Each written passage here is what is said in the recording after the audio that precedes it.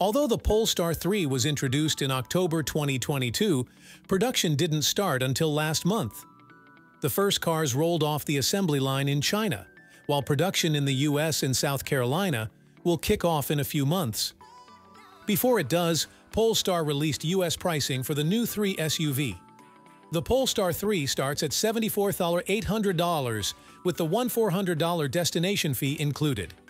All 2025 Polestar 3 models sold in the US have dual motors, all-wheel drive, and a 101.0 kilowatt-hour battery pack that can be DC fast charged at up to 250 kilowatts.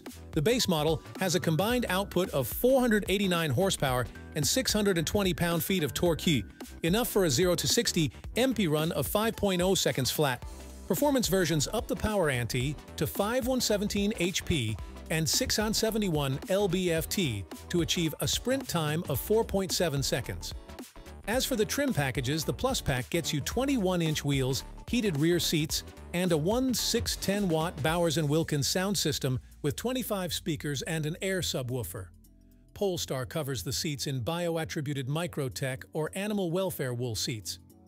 The Performance Pack not only adds extra oomph via software tuning but also sweetens the pot with 22-inch forged wheels, chassis tweaks, and gold accents.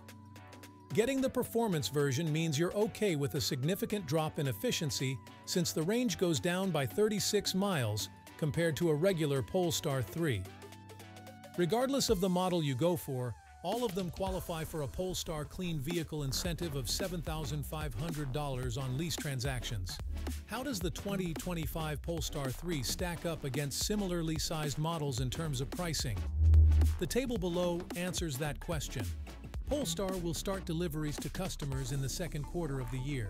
Aside from the opponents mentioned above, it'll also have to go up against the forthcoming Hyundai Ioniq 7.